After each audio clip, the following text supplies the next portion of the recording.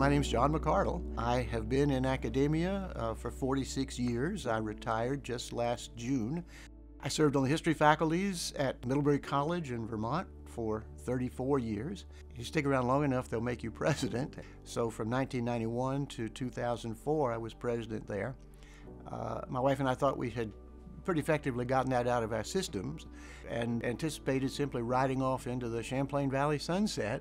And a few years later, Sewanee came calling, and we had 10 wonderful years at the university. I went to Washington Lee with John.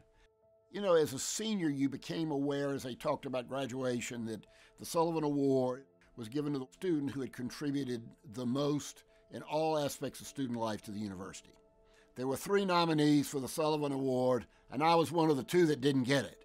But since John and I were in each other's wedding, it was one of those, if I couldn't get it, I was delighted he would. He got it. Once you are a Sullivan recipient, you're occupying a place in a long line. But while we hold our place in that line, we have a particular obligation to do as much as we can for as long as we can to make things as good as we can. The phrase "a historian who is forward-looking" is a phrase that perfectly describes John McCardell. He's reading the past, but not as if the past as at a distant remove from us, but he sees how the past is simultaneously complicating and also enriching our present.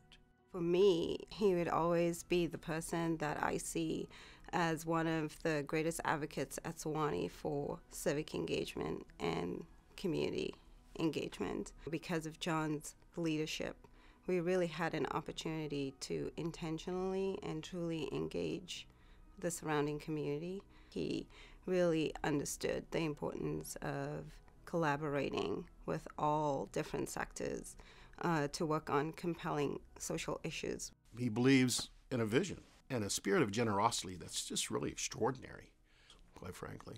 You know, he takes the time to appreciate the individual.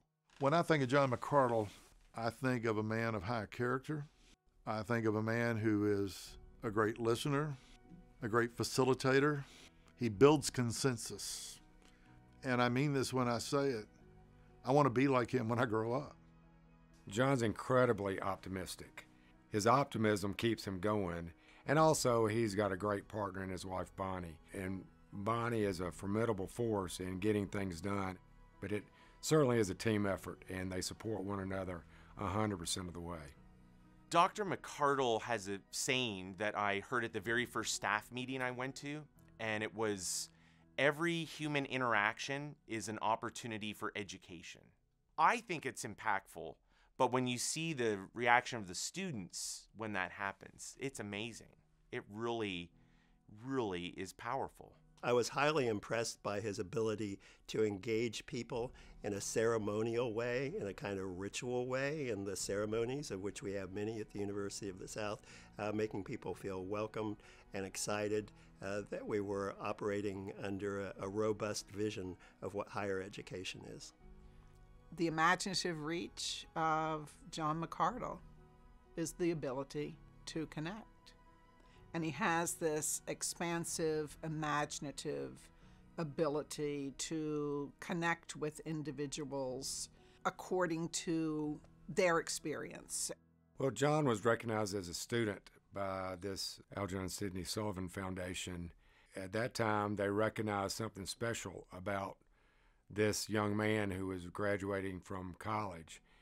And I think his life has shown to be the fulfillment of that very special quality that was identified when he was a young man. So it's not a surprise to me at all that he's being recognized yet again by this same organization.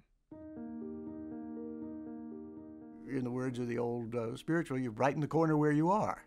I think service means taking where you are and taking whatever gifts you may possess, and in that place and with those gifts, trying to be of service.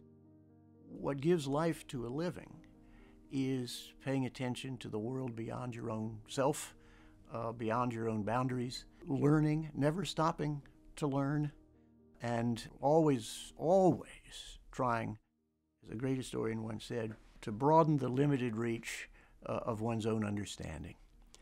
What better way to broaden that reach?